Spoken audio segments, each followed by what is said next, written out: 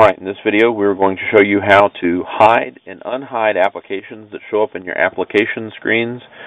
It's a good way to help clean up your applications.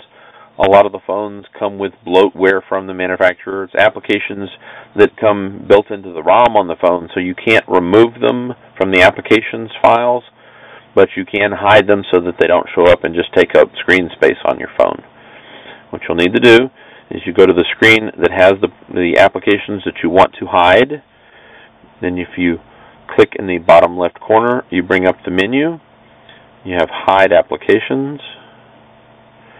If you notice, by each one of the icons there's a little black check box, and you simply go through and check the ones that you don't want to show up anymore.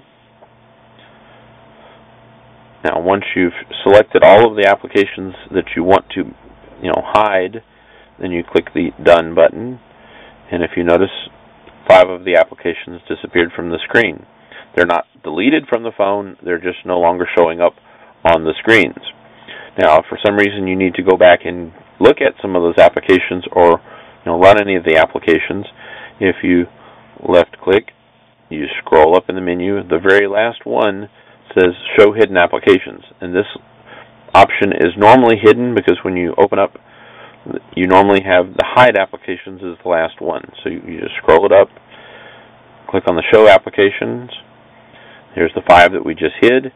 If you want to make one visible again, you click on it and hit Done, and that application becomes visible. Let's scroll back over here, and there's the application back visible again. So it's an easy way to hide and unhide the applications. If you have something on there that you don't want somebody being able to get into, you can hide it while they're using your device and then re-enable it once they're finished, or like I say, just to go through and clean up your phone and get rid of the applications that you can't just delete, that you're no longer going to be using. Thanks for watching our video.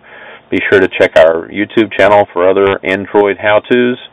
Also, check our website at ccl-la.com for other tips and tricks on computers, printers, monitors, and general PC applications.